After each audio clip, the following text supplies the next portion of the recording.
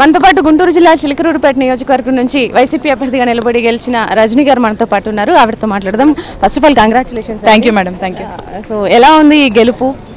ఒకటి జగన్ గారు అతి కీలకమైన చిలకలూరిపేట అనే ప్రాంతంలో నాకు సీట్ ఇవ్వడం జరిగింది. మరి ఆయన నమ్మకాన్ని నమ్ము చేయకుండా ఈరోజు చిలకలూరు ప్రజలంతా కూడా ఆ గెలుపునిచ్చి మరి వారి మాటను కూడా నిలబడ్డారు. అలాగే చూసుకుంటే ఈరోజు ఆంధ్ర రాష్ట్రం అంతా కూడా బీసీలు అట్టడుగు వర్గాలకు సంబంధించిన ప్రతి ఒక్కరు కూడా ఈరోజు ఎదురు చూస్తూ ఉన్నారు.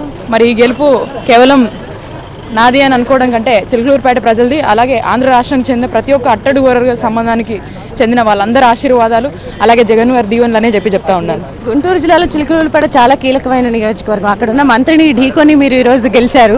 సో ఎలా ఉంది, మరి ఏం చేయబోతున్నారు అభివృద్ధి కోసం?